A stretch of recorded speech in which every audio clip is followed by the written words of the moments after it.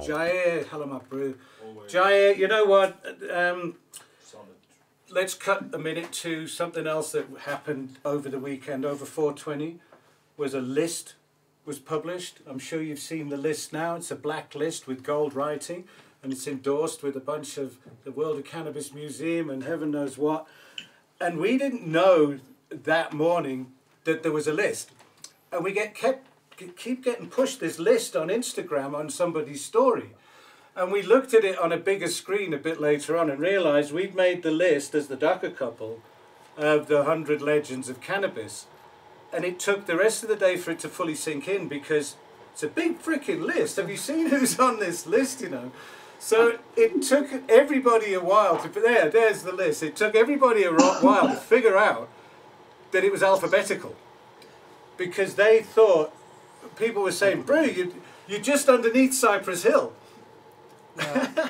And we're not just underneath Cypress Hill in any fucking form. It's impossible. The Jules, we've all told you guys, but you don't often listen to us. You forget. It's easy to forget how many things you've done for South Africa. You know. Well, it's an extremely cool list to be on. I'm not the oldest person, and I'm not the youngest person.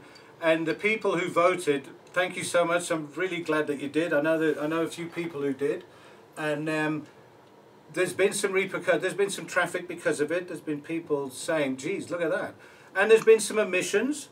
You know, there's people saying, well, this guy should have been on, and this guy, and this lady, and everything else, and we agreed. I mean, how could you actually narrow it down to 100 people? Dan, have you had a look at this list? Is there anybody you'd put on this list that wasn't on this list? Everyone in jail. No, this is quite a awesome list that they put together. I've also been going through the list over and over, looking at all the different people that they've decided to add to it. No. I mean, they've got all my cannabis heroes, all of my cannabis idols are on this list. So, yeah, it's pretty complete for me. Buzz, have you seen that you've looked at this list? Is there any glaring omissions in your opinion? No, I'm just amazed that there's 100 people to put on a list like this, which is amazing news. You know, I don't know if I can't see it right now, but you know who I would add onto this is Howard Marks. Yeah, Howard Marks, and somebody actually put Rick Simpson. Yeah. Rick Simpson set the ball rolling in many ways.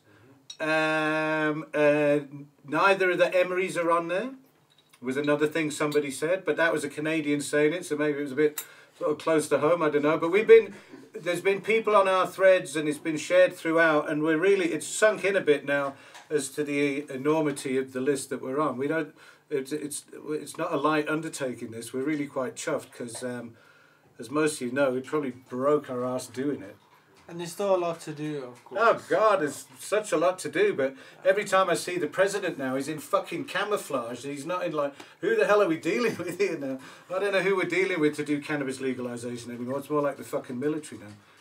Anyway, to be on the same list as Sanjay and the Grateful Dead and everything else, it's pretty fucking out there. So Jair, if you're still watching, you rang us and we were still breathless when you did ring us, and now it's pretty much sinking in, and it's an awesome thing that you're doing to cannabis throughout, buddy. You were never going to fit 100 people. It's a 400. You should have put 420, but there's no time, and we understand, and it's not up to me.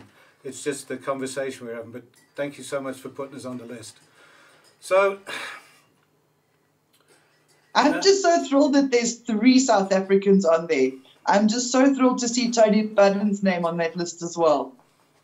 Yeah. Because he also deserves it.